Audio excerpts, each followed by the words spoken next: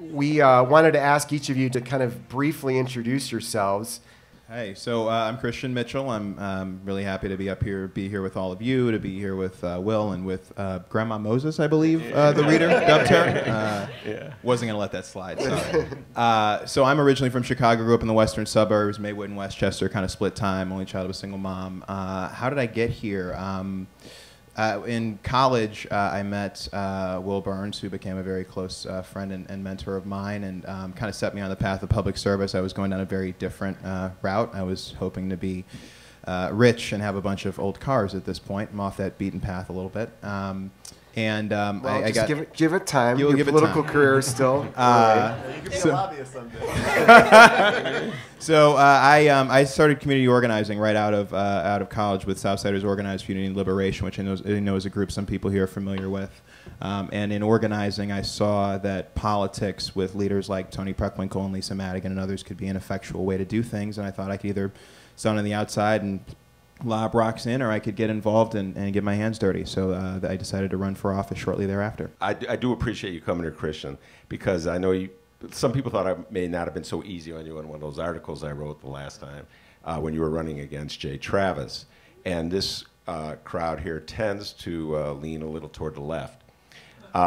So you're kind of walking into the lion's den, and I give you a lot of credit for having the guts to do that. That said, the distinction I see between your two careers, well, you haven't even started your career yet, so you haven't had a chance to ruin it. No, the distinction I see between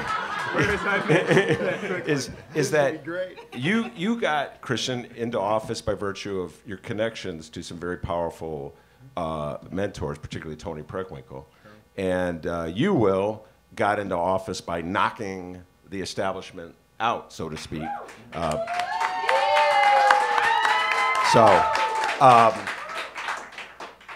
So my question is there pressure on you to toe a party line in Springfield? Do you have pressure on you from either Rom or Tony or from anybody else to force you to vote a certain way? Yeah, so I'd say no, I want to push back just a little bit on that characterization. I mean, I certainly look. I'm never going to disavow my connection to Tony Preckwinkle or Will Burns. I'm very proud of it. They're both very strong progressive politicians who've done a lot of work on the prison industrial complex, affordable housing, minimum wage, issues that I care about. So I'm very proud to have been mentored by those folks. I think that it gives me a certain drive to really go after the Christian Mitchells of the world and really push for that. So Christian, how much time? All right, let's give him a moment. Yeah. Moment to respond. Clapping for going after the Christian Mitchells of the world. Christian, how much time do you, as an elected official, yeah, how much time do you have to spend? Is winning cutting people's pensions? Well, hold on. Let's. All right. So let's get into it a little bit. Yeah, if you don't let's mind. get into it. And I also want to hear, like, how much of your job is hearing from lobbyists. Yeah, it's significant, and let's circle back to that. So the first thing I'll say is that Adrian and I are I would say separate of this, friends, and frankly. We're with each other on 90% of the issues, and on the issues we're not, we'll close the door to my office and scream at each other, and then go right back to working with each other. Pensions was... Or screaming at each other on the show here for entertainment purposes. If only my mother had loved me. So pensions was the most difficult vote I've taken during my time in Springfield, and I want to kind of explain... It wasn't as hard as it was on us. I understand that, sir. So... it was a very difficult... Everybody be respectful. It's okay. Look, he has a right to be passionate about it. Like I said, it was a difficult time. And it was a situation where this wasn't like immigration or same-sex marriage, or even, I would argue, as time goes forward, marijuana, where if you wait long enough, the right public policy prescription comes along. People evolve. Public opinion gets to a certain place, and you can pass the right thing.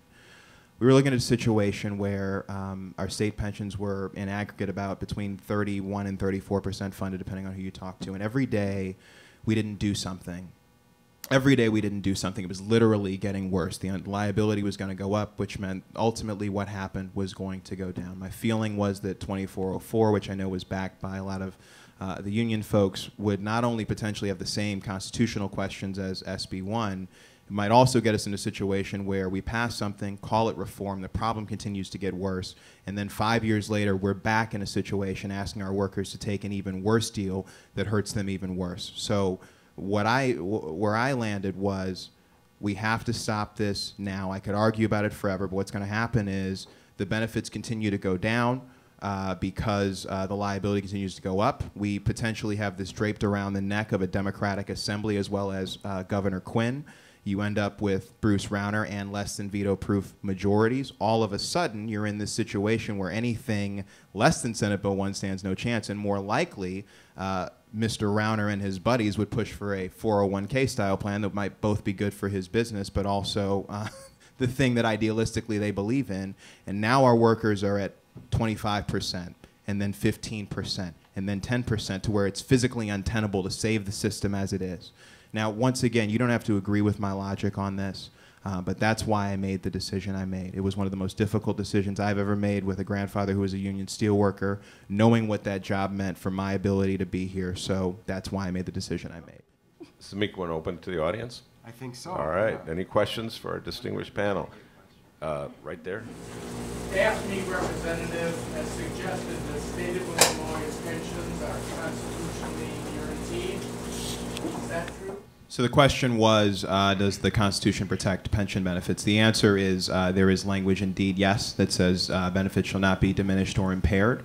It is the reading of myself and others that if a system implodes upon itself, it is both diminished and impaired, which is why those of us who supported it felt that the bill was indeed constitutional. Yeah, of course this issue is in court, and we recently got a stay on the implementation of the bill that was hopeful.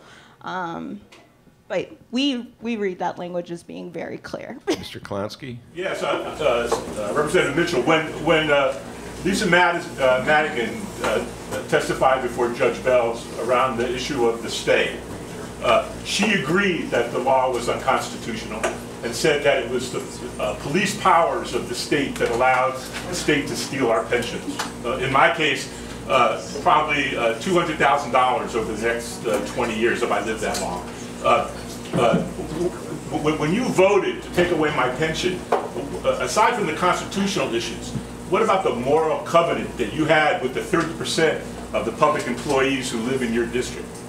So I think everybody heard the question.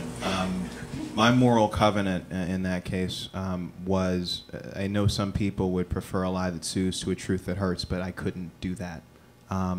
There is this, I guess, feeling that somehow everybody who voted yes on that bill is a faceless bastard who had no feeling about it and just did it because it was so ordered by the powers that be. That's not the case. We could close every corporate loophole we wanted to. We could pass a fair tax at the Ralph Martiri levels, whatever you wanted. You're still going to run into a situation where if there were no action whatsoever, the worst thing that could possibly happen is the entire thing went down in flames. So I hear your look, this was the hardest vote I've ever taken and probably will ever have to take. It broke my heart to do it, but I've explained on multiple occasions why I did what I did, and I'm sorry that it became necessary. First of all, thanks to all you guys. And second of all, thank you to all of our guests for taking the time out to, again, offer yourselves up to take questions. We really appreciate it. Will Gazzardi, Christian Mitchell, and Adrian Alexander. Thanks, everybody. We'll see you next month.